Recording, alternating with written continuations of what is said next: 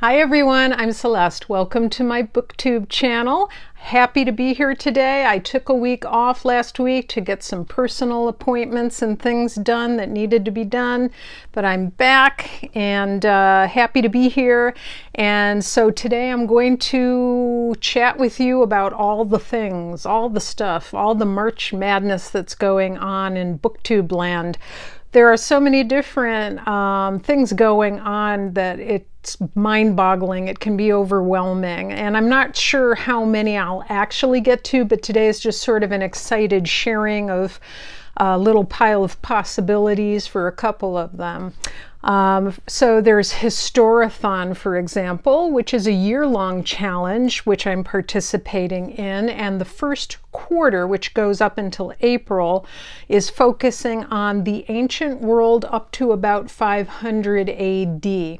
So I'm pressing on with that, more on that in a moment.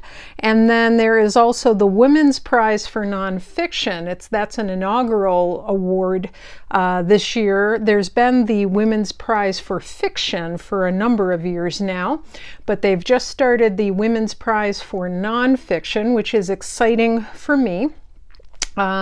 One of the judges is one of my favorite historians, Susanna Lipscomb, so I'm very excited about that. There's Middlegrademarch, there is Marchmysterymadness, there is the Irish Readathon, and then there are several of my own little challenges that I've just set for myself.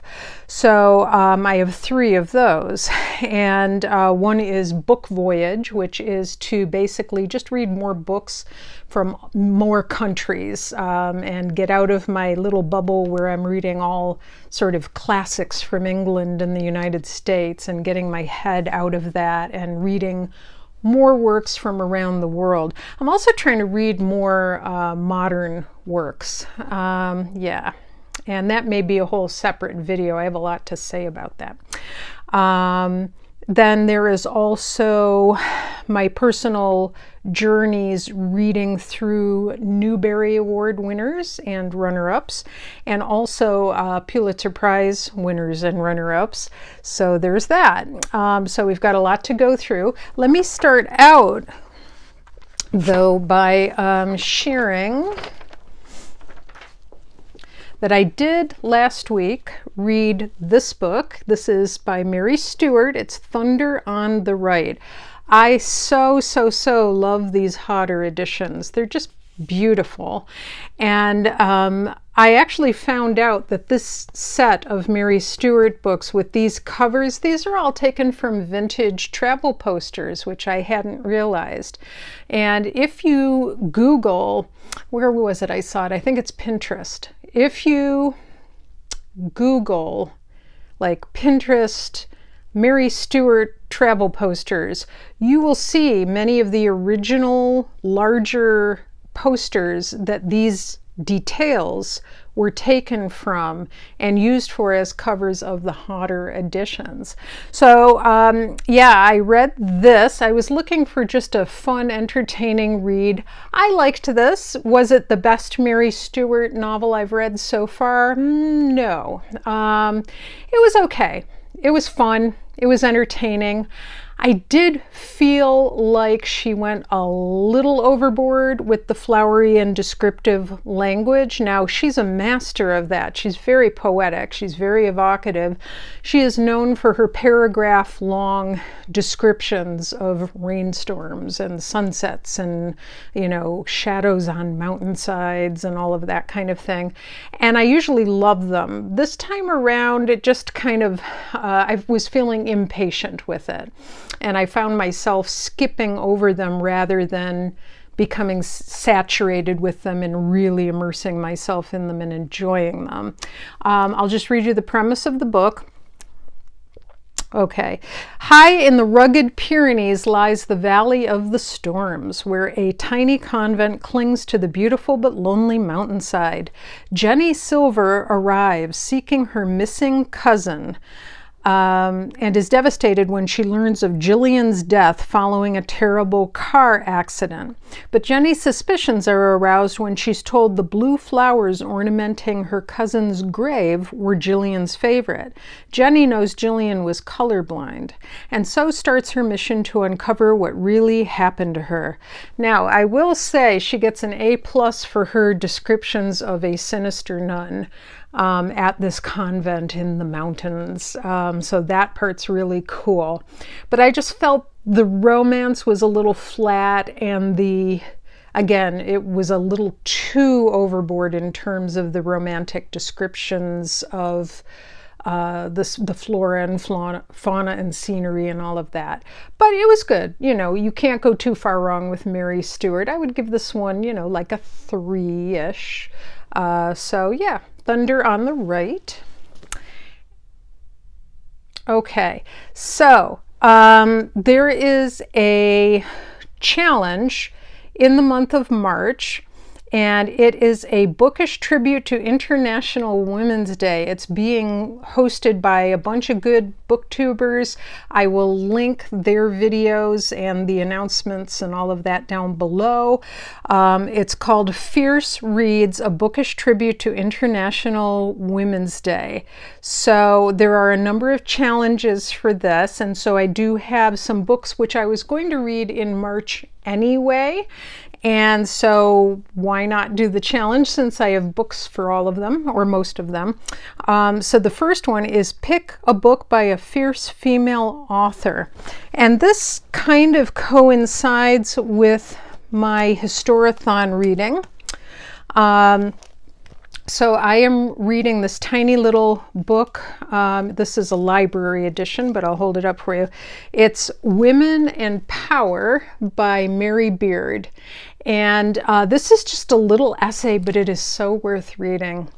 And Mary Beard, of course, is the Roman historian. And so this is like a little essay, which is very fierce, very brave, and talks about misogyny in history and in historic study. And she goes back as far as Homer's Odyssey and shows how women have been prohibited from leadership roles in civic life, public speech, historically being defined as inherently male.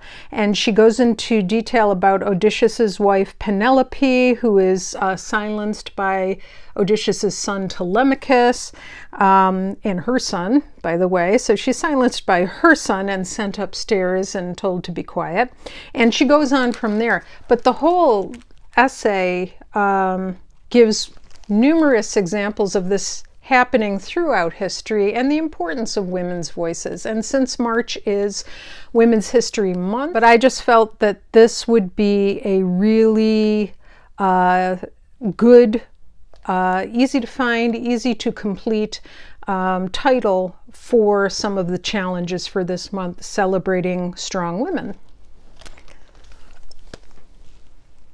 Okay, and the next prompt is choose a book with a strong female protagonist. So I have been reading and utterly loving so far The Foxwife by Yangsze Choo.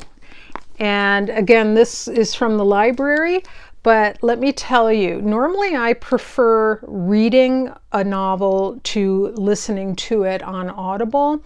This is an exception.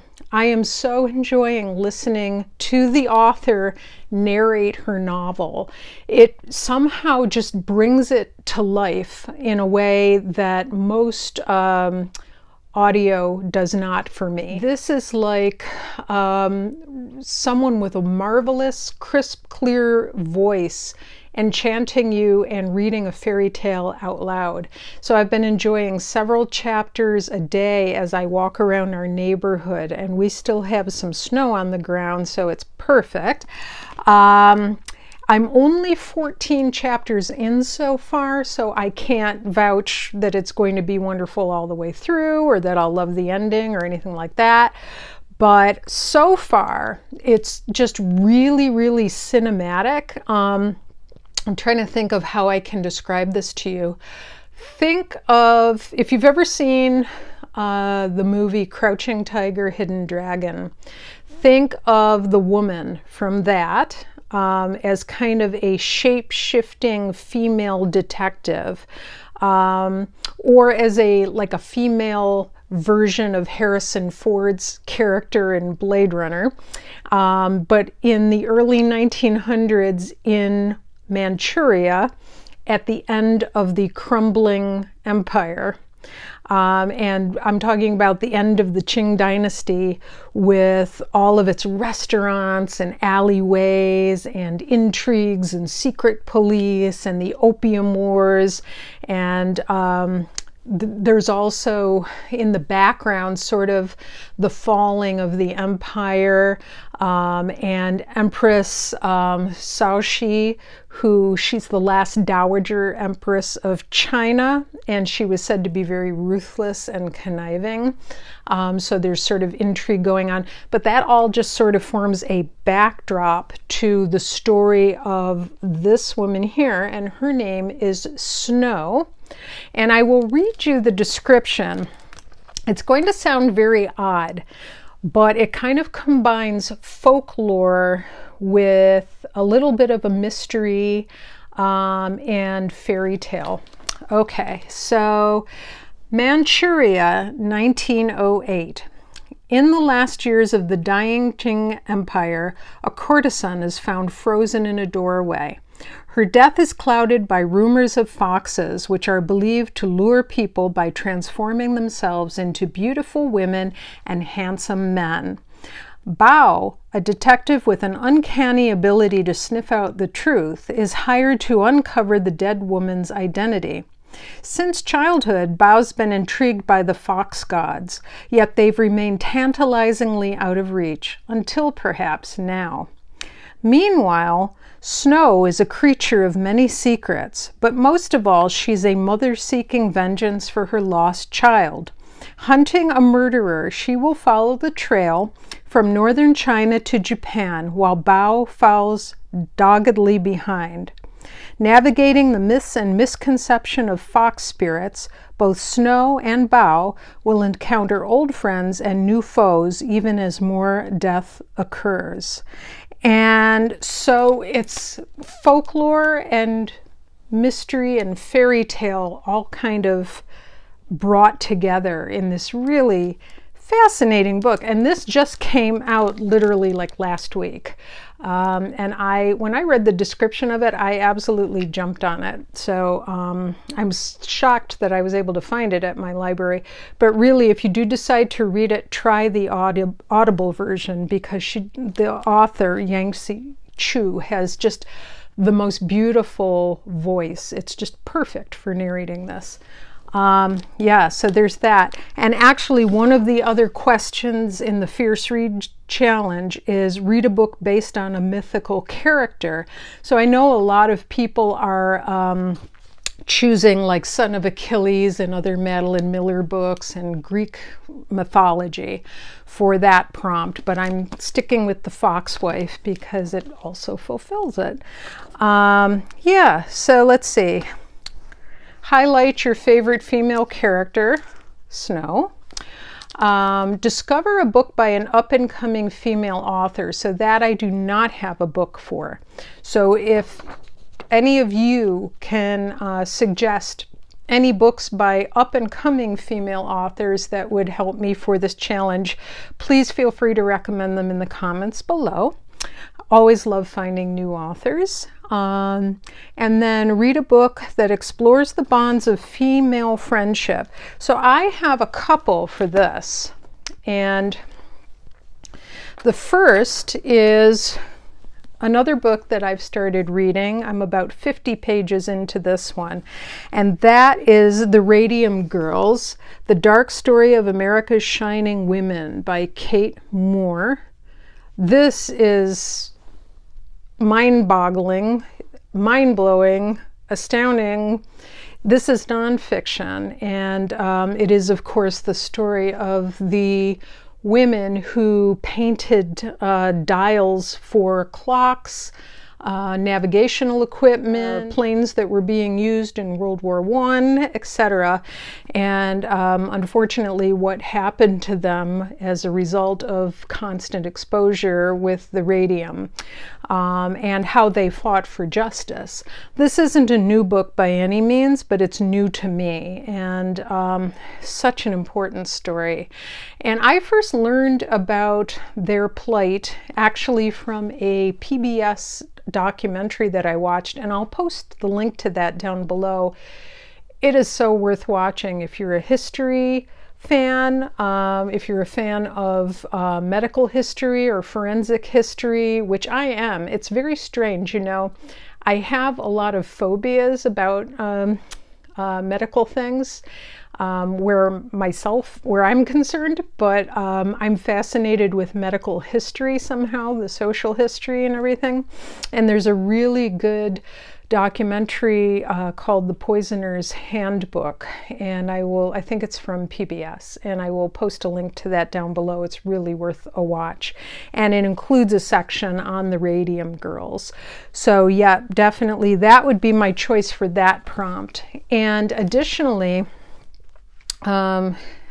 this was recommended to me, and this is the graphic novel version of the Radium Girls, and it's by C. I don't know if it's Psy or C, but this is a graphic novel version of the story of the girls who in 1918 in Orange, New Jersey, were known as the Ghost Girls. These women worked with this dial paint all day long. It got into their clothes, into their hair, into their skin, and of course we all know they licked the tips of the brushes to do the dial painting, so it was on their teeth. So they had this sort of ghostly glow about them all the time, which very sadly also meant they were being poisoned by the radium. This book is interesting because it has kind of a glittery shine, which you probably can't see in this light, but maybe you can. But it's on their faces, and it's on the dials on the back of the book. But so this tells their story in graphic novel form. So yeah. So I thought that looked very interesting too, just to get sort of a different take on the story. Yeah. And then the other book that I've decided to read in the month of March for a challenge on women's friendships is The Women by Kristen Hanna. This is also brand spanking new. This came out a couple weeks ago as well. And yeah, this is also a book of the month club, and it's gotten very high ratings so far. I know there are a few people on BookTube who have had different opinions. They haven't thought it was that good. Now, I have never really read a Kristen Hanna book before, and I don't really even know if she's my type of author, but I am interested in nurses in Vietnam. So what better time to at least try to read it or to learn about that topic through the portal of this book. Even if I end up not reading the book, I'm still going to learn about that subject. And I also buy books for my mother-in-law, so this is one that we can share. I can pass this on to her when I am done reading it.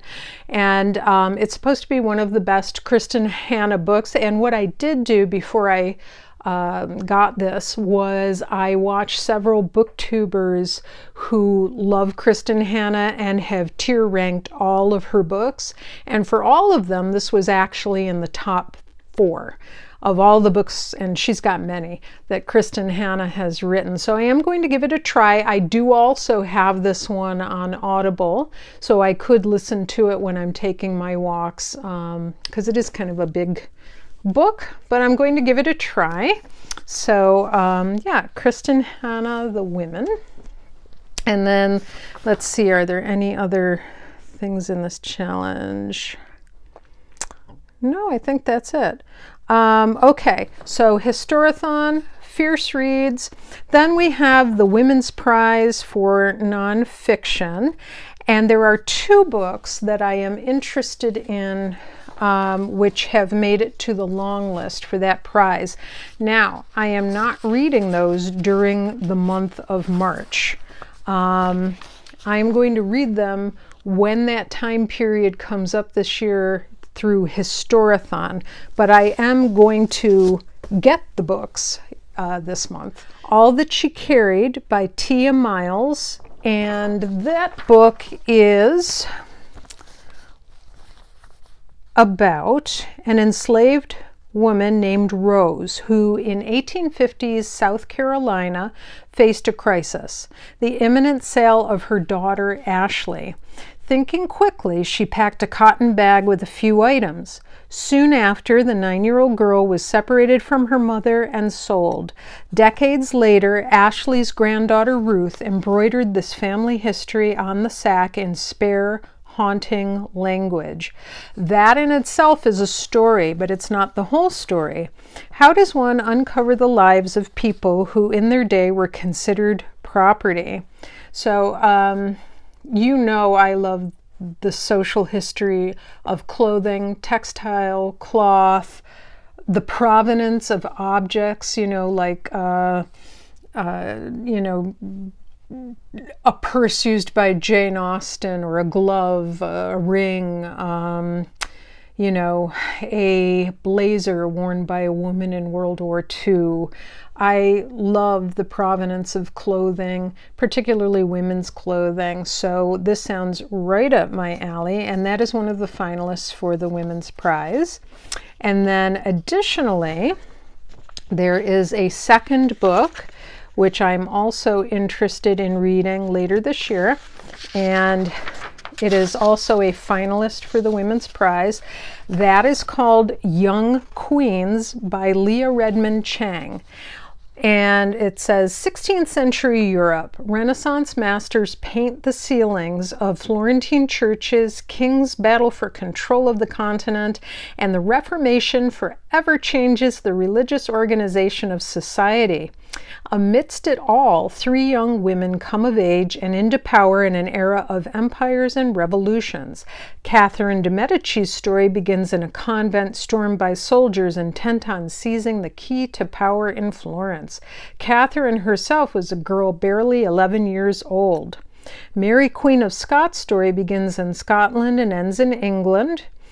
Elizabeth de Valois' story begins in France.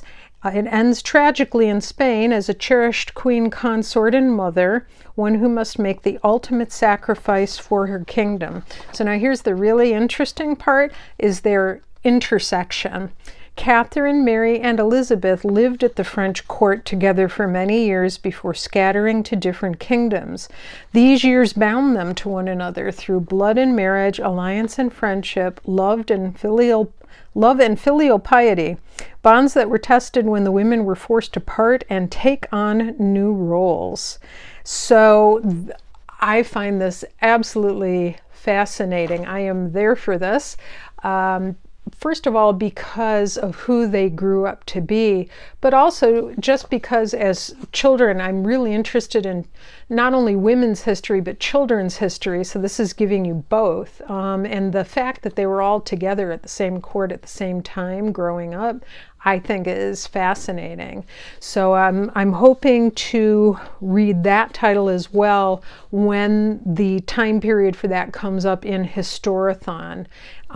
So yeah, Young Queens and All She Carried. And then let's see. So that's it for the Women's Prize for Nonfiction. Now, for the Irish Readathon, I am a bit stumped, but I do have one.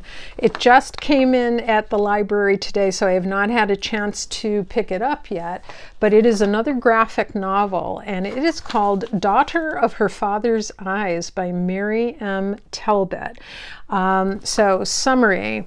Part personal history, part biography, daughter of her father's eyes contrasts two coming-of-age narratives, that of Lucia, the daughter of James Joyce, and that of author Mary Talbot, daughter of the eminent Joycean scholar James Atherton. And I think it's, I'll look up the pronunciation. I don't know if it's Lucia or Lucia, but James Joyce was her father, and unfortunately, I believe at the age maybe of 27 or 30, she was committed to a mental hospital. And she had been a dancer. She was very beautiful, and she was a friend of the playwright and poet Samuel Beckett. So this is the story of her life told in the form of a graphic novel. And so I'm very, very much interested in learning more about her life, because I'm interested in disability history, and because I think James Joyce is just so lauded and, you know, praised and put on thrones in the world of literature, and, you know, deservedly so. But I think this is a chance to raise up the voice of a woman who lived in his shadow. And so I'm really excited to get that from the library and read that for Irish Readathon. I can't come up with any Irish middle grade books. So if you have any recommendations for middle grade books, which also happen to be either set in Ireland or by Irish authors, I would really appreciate some suggestions down in the comments. So there's that. And then for mid-grade March in general, I do have two that I'm interested in, and they are Little House on the Prairie, because I'm continuing with my Little House read along. And then additionally, I, out of storage, got my copy of The Door in the Wall by Marguerite d'Angely, which I have not read in years and years and really don't remember. So I'm very excited to take a look at this one again. And one of the things I am doing is I've decided to read not only winners and runner-ups for the Pulitzer Prize, but also for the Newbery Medal. And I might do a whole vlog just on my little binder here on my organization system, but in this plain white unassuming binder, I have lots of different lists. I have all of my girl sleuth lists for all the sleuths that I read. I've like Nancy Drew, and I check off, and I've got all the Agatha Christie's divided into Miss Marples and Poirots and standalones. What else? I have the Bailey Gifford Prize and the Wainwright Prize for nature writing. I have all the backlist for that. And another list that I've printed out is the Newbery Award. So I'm slowly going through and collecting, and you know, I've also got a lot of them on my vintage shelf, but I'm getting any that I don't have, and also some of the finalists, which people don't read as often as the winners. But in any event, so The Door in the Wall is definitely on that list, so I am looking forward to that and many others this coming year. And then you know, if there are any others, though, I would be excited to read those as well, especially if they are also set in Ireland or by Irish authors. Let's see. Book Voyage. Yeah, I think The Foxwife counts really well for that challenge, because I have not read any other books that were set in Manchuria. So yeah, so that really fulfills that guideline. And then March Mystery Madness. So I've already read the Mary Stewart book, which I guess you could count. It's more like romantic suspense, but there is a mystery. And then I'm going to read one of the following books, and maybe you can help me choose one. So, you know I love my Mrs. Polifax, and so I've got the second one in the Mrs. Polifax series. I did a review of the first one several months ago or last year and loved it. And this is the second one. My mother had stacks of these on her nightstand, and I remember growing up with the hardcover editions of these, but I like these paperback editions with this art. She looks so hip there. So this is The Amazing Mrs. Polifax, and in this one, she goes to the countryside of inner Turkey. So yeah, so I'm looking forward to that. I think it's probably going to be this one that I choose, but we'll see. We'll see what I have time for. And then the other two I was thinking of, I read the first couple of Patricia Wentworth novels, and the second one, well, actually this is number 5, is The Chinese Shawl, and that was the one I wanted to read next. And Lil of Lil's Vintage World says this is marvelous. It's rated very highly. So Tanis Lyle was one of those passionate women who always got their own way. Her cousin Laura hated her. Most women did. But men found her irresistible, and she used them mercilessly. So when Tanis was found murdered, there seemed to be any number of suspects on hand, but Miss Silver had her own suspicions. So this sounds really good and cozy, and love the colors, love the illustration on this. So that's a possibility. The other possibility, I've had this for months, and I had meant to read it last autumn and never got to it. This is from the British Library Crime Classics editions, and that is The Wheel Spins by Ethel Lena White, and that novel served the basis for Alfred Hitchcock's The Lady Vanishes. Look at another wonderful travel poster here. So, you know, mystery, femme fatales, trains, and Iris Carr is not really a femme fatale, I shouldn't say that, but, you know, it reminds me actually quite a bit of Agatha Christie's The Blue Train. Is that the name of it? Mystery of the Blue Train. But in any event, this was published in 1936. This would also be a wonderful, cozy book to read.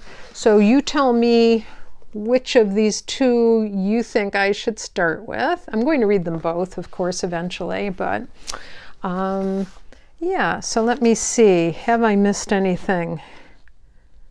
I think I've covered it. Oh no, there is one more.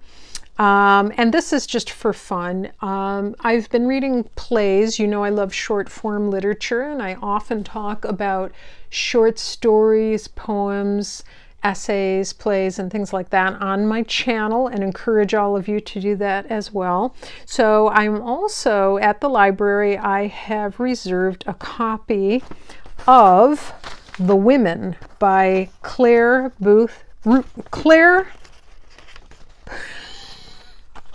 I have also reserved a copy at the library of The Women by Claire Booth Luce. The Women is a 1936 American play, a comedy of manners. It's a commentary on the pampered lives and power struggles of various wealthy Manhattan socialites and up-and-coming women, and the gossip that propels and damages their relationships. Now, down in my basement, I also have a DVD of the film version of this. There were 2 film versions, but my version is from 1939. It was directed by George Cukor, and it's based on the play. It was adapted for the screen by Anita Loos, who I think also did the screenplay for Gentlemen Prefer Blondes. Maybe. And the film stars Norma Shearer, Joan Crawford, Rosalind Russell, Paulette Goddard, Joan Fontaine, lots of people. And there was a later adaptation that was also done as a movie in 2008, but I don't know anything about that one. But I may have to dig that DVD out and watch that. And this was a very popular play about women's lives at the time on Broadway. And so really looking forward to The Women, just as kind of like a light, shorter work. It's supposed to be very good. So yeah.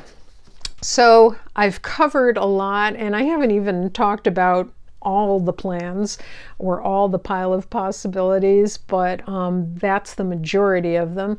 Let me know what you think in the comments below. Give me some suggestions for some others I should check out. What challenges are you participating in this month? Are you reading anything for Women's History Month? Are you doing the Fierce Challenge? Are you doing March Mystery Madness, Middle Grade March? You know, let's just chat it up. So it's great to be back with you today, and I will see you again real soon. Bye-bye.